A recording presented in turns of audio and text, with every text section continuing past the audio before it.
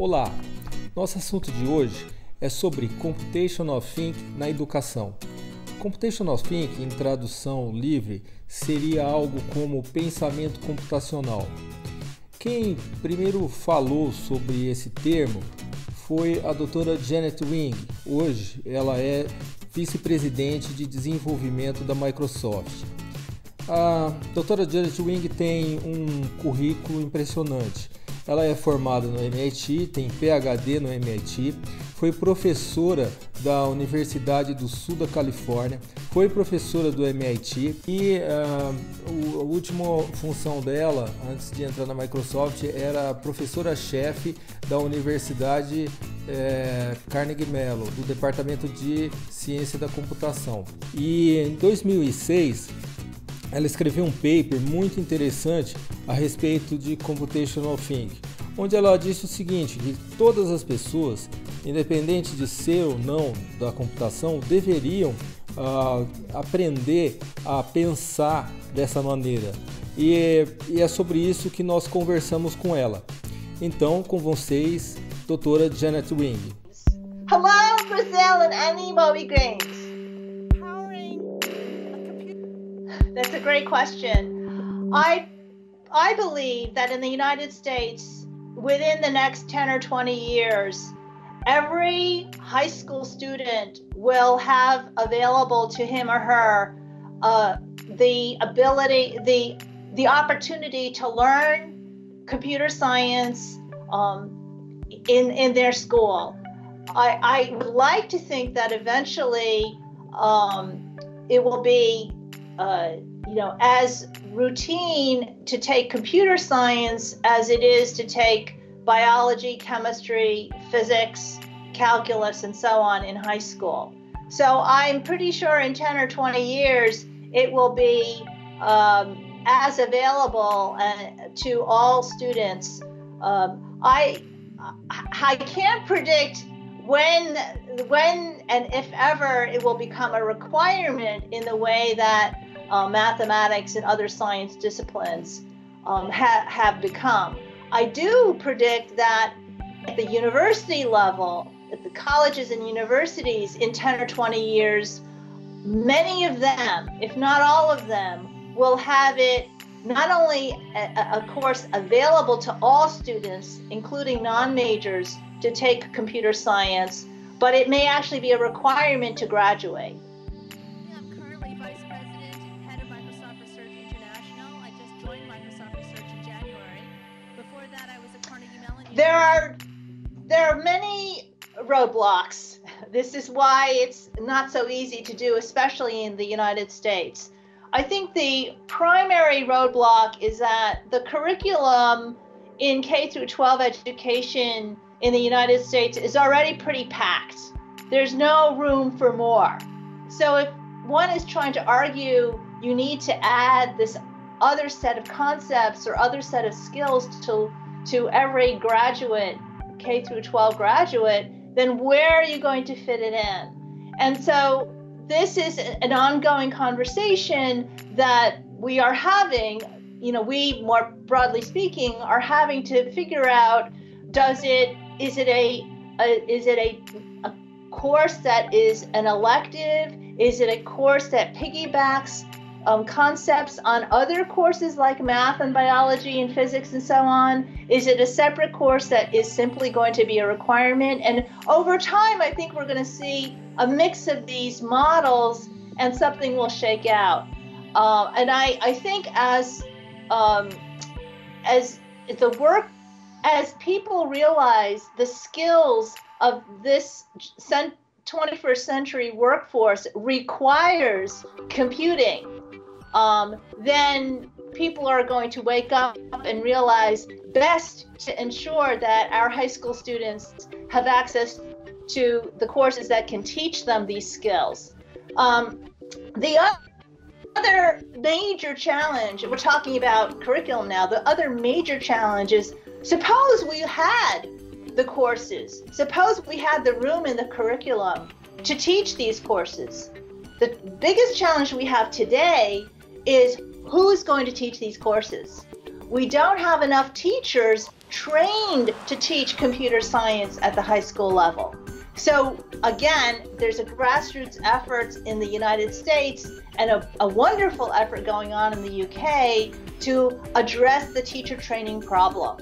And one of the ways one can bootstrap this is to use people who are working in industry as adjuncts to teach at the high school level, and over time those people can help train the high school teachers to teach this material.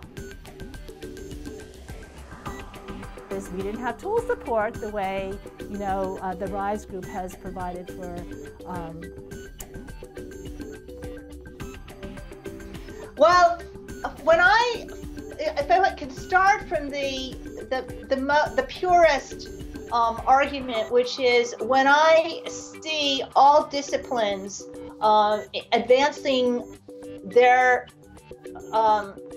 advancing knowledge and their state of the art, many of them now have turned to computational methods and tools and languages as a new way to advance their discipline.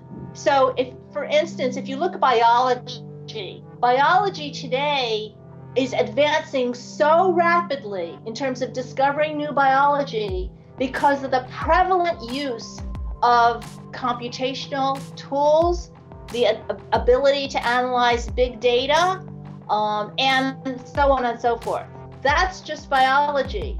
Many of the advances, for instance, just in sequencing the human genome, could not have occurred so quickly had these computational tools and methods not been used. Similarly, for every single science and engineering discipline, and I saw this when I was at the National Science Foundation and I was working with my fellow scientists and engineers and seeing in their disciplines how far they could advance their fields using computational thinking.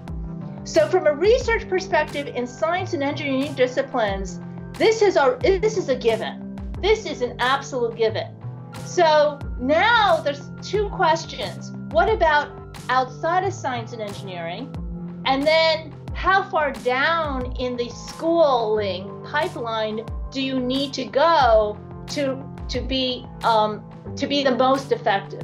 So the first, in terms of what I'm seeing now beyond science and engineering, is that even in the arts, humanities, and social science disciplines, the use of computing and digital technology is also influencing the way in which they just practice, let alone advance state of the art. So you see many programs, educational programs and research programs, certainly in the United States, on digital humanities, digital journalism, computational photography, computational X or digital X, where X is some field in art, humanities, social science. So when you see this happening in the subdisciplines, then it's just inevitable that if you're going to work in that discipline, or you're going to do research in that discipline, or you're going to teach that discipline, you're going to need the tools of the trade. And the tools of the trade will include computational thinking. So that's the breadth of how computational thinking will change the nature, the practice, and the research in all these different disciplines. For instance, we see this in the legal community. Okay, so that's that. Then there's how far down in the educational pipeline do you need to start in order to really be most effective when you become a professional in that discipline. And that's the argument of why K through 12, why we're making an argument that computational thinking would be good for exposure to the K through 12 students. Because eventually, certainly by the high school level, eventually when they go to college or enter the workforce, no matter what profession they are in, no matter what major they choose, no matter what career they choose, if they're armed with these computational thinking skills, then they'll be set to do well. So that's why the argument of why you go down to the K through 12 level. And we'll see that this question, the main question, boils down to the act of trusting the sender, where you should think about the sender. I think the loss would be that there will be people who know computational thinking, including knowing how to program, and people who don't. And I think the people who know will have an edge over the people who don't. It's just like any kind of basic skill, mathematics, reading, writing, communication skills, logical reasoning, analytical reasoning. The more you can master complexity, the better you are in terms of the skill set that you have. And the world is getting more complex. The problems are more complex. The interactions between and among people and devices is just going to get more complex. And the numbers, the scale at which we do anything in terms of numbers of people we can reach through Facebook, or numbers of devices that are going to be in our home because of Internet of Things. It's just going to be more and more. So the world is moving in that direction, and if you have the ability to abstract, which is one of the primary skills you learn in computer science, then you'll be able to deal with that complexity. So someone trained in computational thinking will have an advantage over someone who's not.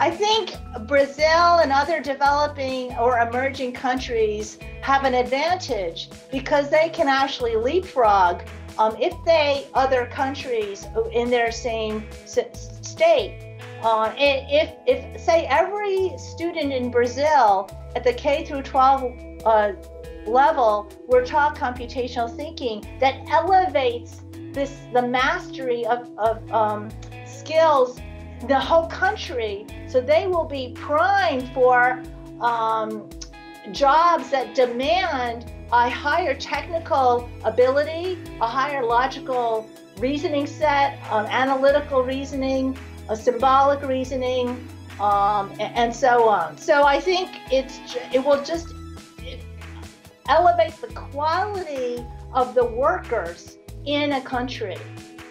I have a vision for the future? Well, I think we've already seen that computational thinking or the use of computing has transformed other careers and fields. So for instance, just take law.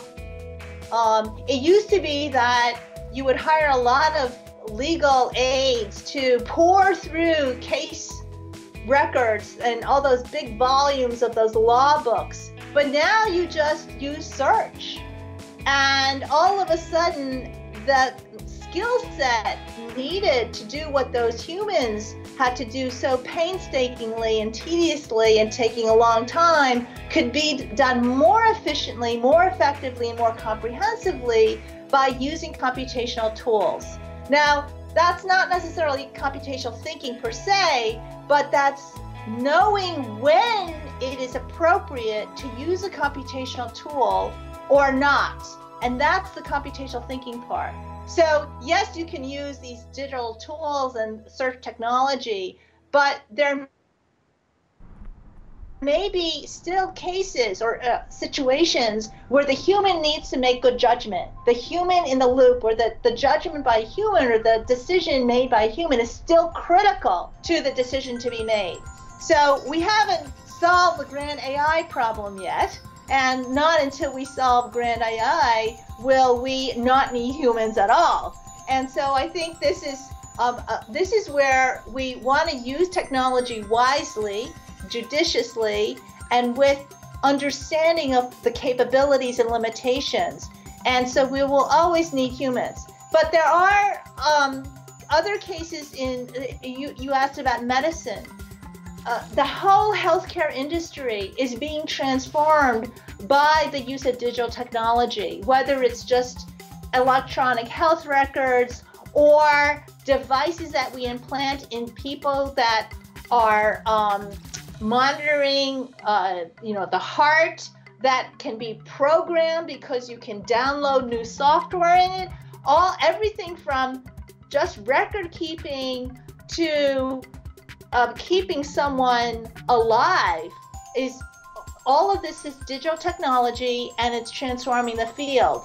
So that people who practice in this field or do research in this field need to be computer literate, at least, but also, again, understand, and from a computational thinking point of view, the capabilities and limitations of the digital technology. Trend number 2. Trend number 3 is storage is cheap. Trend number 4 is growth in huge. I think so. Absolutely. I don't see an end to it. There is far more demand than supply in the United States. That's one. And the second is, when I look at the IT industry, it's exploding in terms of the advances in technology and the demand for programmers, software developers, software engineers.